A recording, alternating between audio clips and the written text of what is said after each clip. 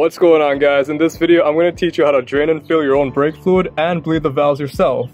The owner's manual is going to tell you to change your brake fluid every 2 years and 48,000 kilometers. Also, it's going to tell you to use about 0.7 to 0.8 quarts and give you a rating of .3 and .4.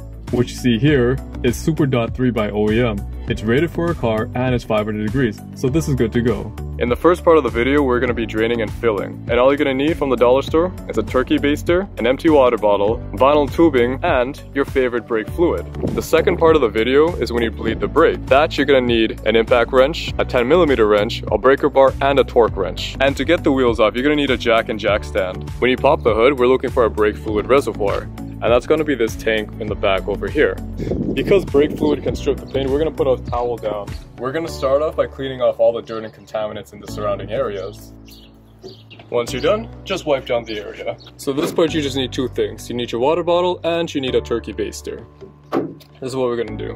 We're going to take the turkey baster and we're going to collect, and that looks like piss. Put that in here. And we're going to try and take as much as we can out of here. Now the reservoir looks quite empty, so what we're gonna do is just close the cap. Check out the difference between the new fluid and the old fluid. That's nasty. Once you're done draining, now we can fill it up with the new fluid. It's the same process. You just remove the cap and fill it up until the max line. Once you fill it up, just cap it off. And that's it, guys. We are done with the first part. The drain and fill is complete. As you can see, the line is up to the max and we are good to go. Thanks for watching this tutorial. I hope you'll enjoy. Like, comment, and subscribe. Now we're gonna bleed the brakes. By bleeding the brakes, we gotta lift up the car. So there's something called a master cylinder, which is that reservoir thing that we filled up. What you wanna do is bleed the valve that is farthest away from the master cylinder. Once we have the wheel taken off, we are going to look for the caliper, which is this big thing right here that clamps. And we're going to look for something called a bleeder valve, which is right here. This is a little cap that protects it, so you're just going to pull it off. And there you go. Looks like the bleeder valve has been nicely preserved. Alright, so remember the bottle we filled up from earlier? Don't drink this, but we're going to need that again because we have to drill a hole just like this. I'm going to put this pipe through this hole. We're going to put this back inside the bottle, screw it in. Alright, so with this bottle and this pipe that I cut to length, I'm going to place the bottle down here. And what I'm going to do is going to put this pipe over here, loop it around. Right at the bleeder valve, I am going to connect this. Push it right in, and it's a super snug fit. So our setup goes as shows. We have the bleeder valve connected to our 1/4-inch pipe, and the pipe is going to go up, and then it's going to go all the way down, straight inside the bottle. In case some things are rusted, you can use like a PB blaster, spray it around here, and then brush it off. Alright, so here's the valve, here's our 10mm.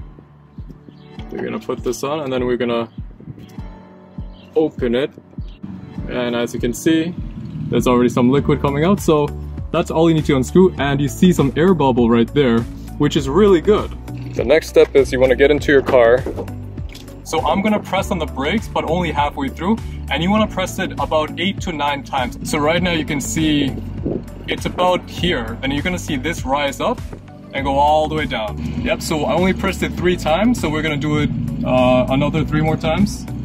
And we're gonna do this until this murky looking color becomes clear as possible. If we clearly examine this tube, there is no air bubbles, therefore the system is free of any air, so now we can go ahead and tighten this bolt back on, and we can remove the tube. Hold up the tube and let it just drain down into your bottle. Once you get that done, just go ahead and cap it off.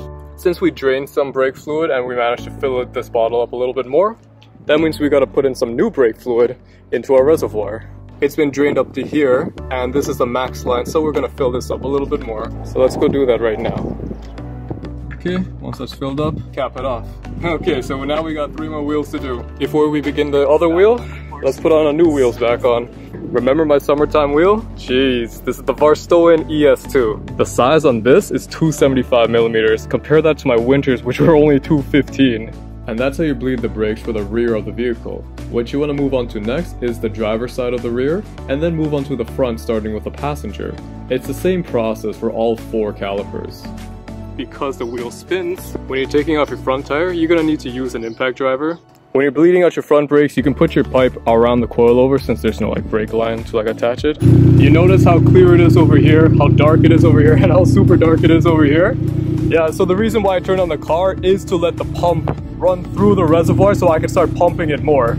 Check out how clear my final brake line fluid is. This is how you know you did a successful job. Make sure you top off the reservoir tank every time you bleed the valve, otherwise you may suck in air and you have to do the entire process again. Thanks for watching my video. If you guys like what you see, make sure you like, comment, and subscribe, and I'll see you next time.